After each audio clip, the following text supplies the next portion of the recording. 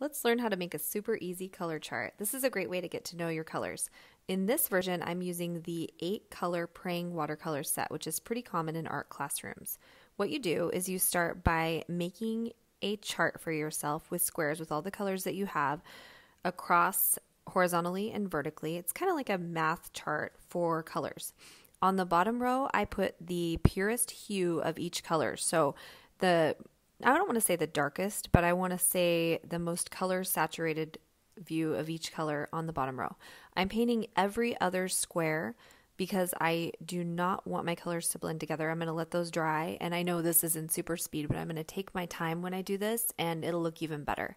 On the top row, the vertical row that goes across up and down, I'm doing a light version of every color. So I'm mixing water in every single color, and I do have a video about transparencies and how to make lighter versions of your colors, and you can find that in the watercolor playlist if you need to know how to do that.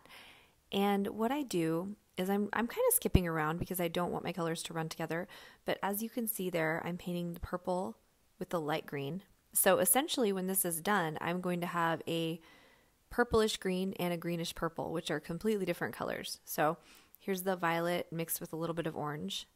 And what this does is it just gets you to really know your colors and what kind of colors you can make. If you're painting straight out of the palette and you're never mixing colors, you're not getting the full range of what you can create with even the simplest like kid color palette.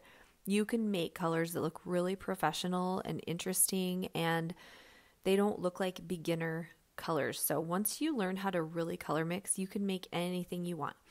So you can see me finishing this off. And eventually you will have every single color that you can make, and you can, do this in different shapes, however you want, but it starts out like a checkerboard. Even like colors that you think of as neutral, like the browns and blacks, have so many variations that you can use for your art that it's really fun to see what's capable. So you can see I'm finishing that. And there should be kind of a version of every color. And it's okay if it gets a little messy. Make sure to label everything, because even if you think you'll remember what combinations you have, you might not. And this is the finished thing. And you can go to my website and actually download this actual color chart if you don't want to make your own, if you have the Prang watercolors, and it'll show you kind of a math lesson for what you can create.